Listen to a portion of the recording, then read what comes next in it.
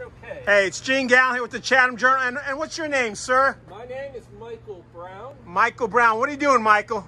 I'm painting a mural of Chatham County flora and fauna. All right. For the new Welcome Center that's soon to be open. And this is on the side of the Welcome Center. yes, it is. And indigenous stuff mainly. But, you know, they've got the tiger rescue, so today right. I'm doing a different animal. I'm doing a tiger instead of, say, a heron or a tobacco worm. Right.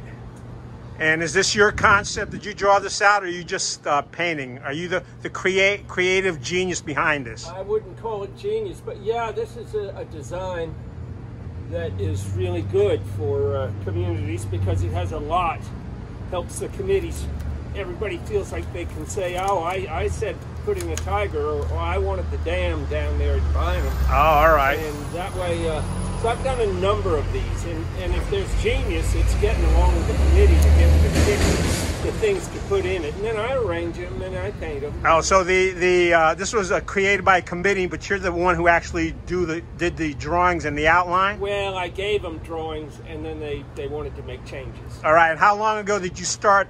How long ago did this project start, and how long ago did you actually start working on this mural? Well, I had this drawing in my files, but different, for a different building. Okay. But it was a Piedmont sort of county, so it had similar things in it. Right. And then at the last minute, I learned about this opportunity, so I took that drawing and cut and paste and tried to make it a little more Chatham. All right. And fit the shape of the building. Gotcha. That went to committee. They made their changes.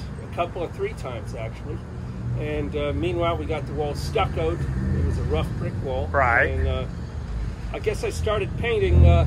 Let me count the days: 1, 2, 3, 4, 5 days ago.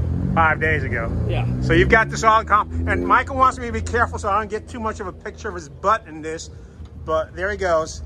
Pull those pants up, sir.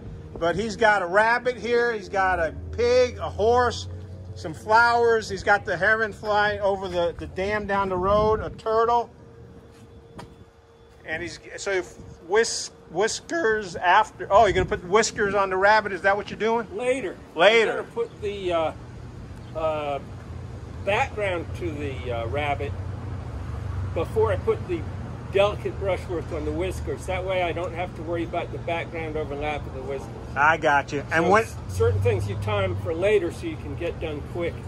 All right, so you started 5 days ago. When do you expect to finish up? Well, it was actually last Tuesday, but 5 work days because I just get so tired in this heat. Sometimes I have to take a whole day off. Right, and we're here out here at 12:30, and you said you want to wrap it up by 2 because it's going to get like into the 90s. Yeah, and on this hot pavement, it's 100 easy. Yeah, in the shade. Because right now I'm showing 89, but you're right, it is hot out here. Yeah, and it peaks around 3. Oh, okay. So anyway, I most days, the first couple of 3 days, I worked 8 hours, and then I had health problems from that, so I took a day off.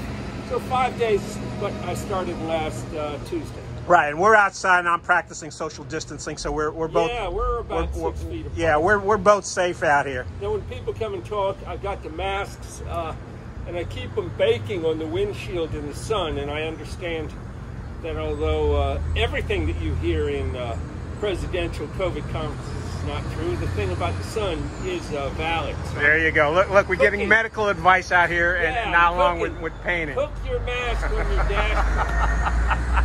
There you go. So, Michael, you figure this is going to be done by the end of next week, or? Depends on weather, but excuse me. It depends on weather, but it looks pretty dry. Right. So yeah, if the energy keeps up, I ought to be done by the end of next week.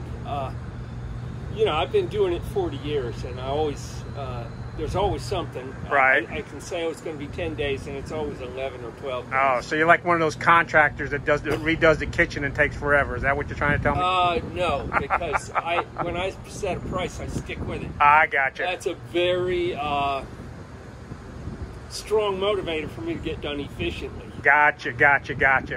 So we're gonna let you get back to work. You got another hour and a half to go here today. Yeah. He's working on the tiger. It's Michael Brown out here. Yeah, let me get out of the way so you can see it. And actually, I'm going to take a picture of him shortly too to let everybody know what's going on down here. Okay, I'll get out of the way. of the way. He's going to get out of the way, and there you go. Tiger, rabbit, pig, horse, cones, and the dam.